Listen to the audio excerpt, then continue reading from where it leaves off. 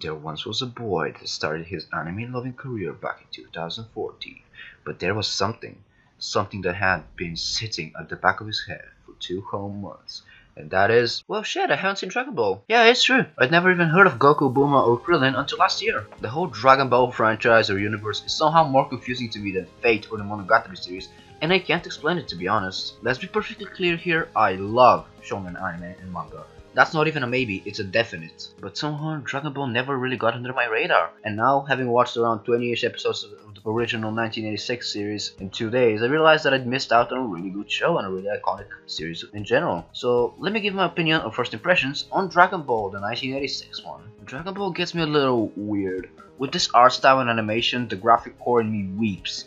But it's 1986 and I won't stop saying that, so I ignore that side of me and enjoy the show. And boy did I enjoy the show. Goku is a little 12-year-old Hercules who lives by himself in the mountains, unaware of what girls are, let alone a bathroom. A majority of the first episode is about how Goku lives, feeds himself, takes a leak, and how he meets Bulma. After meeting her and the two of them go to his little shack, she finds the last thing Goku's grandfather, Gohan, left him, a Dragon Ball. Not that Goku knows what that is, of course. Bulma then proceeds to tell him the legend of the Dragon Balls and the Dragon Shenron, who will grant someone a wish as long as they collect all 7. Quick question, how did Bulma learn about the legend? I don't remember it being explained in detail, and she seems to be pretty much knowing all about the details, so what gives? God, this screams 80s shonen with its pacing. But surprisingly, it works fine enough. We also have Emperor Pilaf, who's on his own journey to gather the Dragon Balls so he can have the world, along with his idiot troops Mei and Shu. It's incredibly simple, and I like it. As someone who finds it difficult to keep up with the entire plot of Katekyo Hitman Reborn, this was a fine enough plot in my opinion. The fight scenes obviously date the show, but that's obvious enough. They can't and don't need